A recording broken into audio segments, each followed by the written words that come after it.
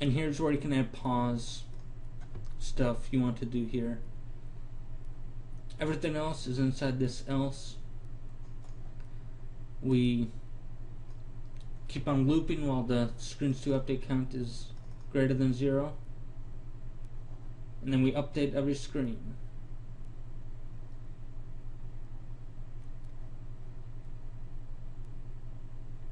Now the draw method will be simple.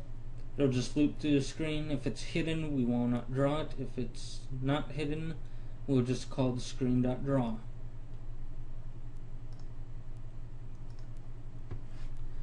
Methods, as you might imagine, an add screen and a remove screen. And that's pretty much it for these two codes. Now,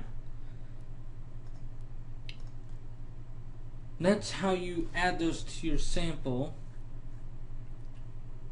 That's how you will start them off. Every parent screen you make will go in the ScreenManager folder, and every implementation you make will go in a new folder, and I just like to call it screen. Or an even better way, which we'll go into on the Complete Games Tower Defense game, it is completely remove the engine, which is remove these from the core game, and then just have screen implementations inside of the core game.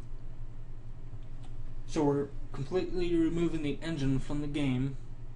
We're just going to implement every engine object in our game, and then that'll be more detailed later on. I'll add that to the tutorial list for the advanced techniques. And that's pretty much it. Next tutorial we'll implement a screen and add that to our current project, and then we'll go from there. So hope to see you next time.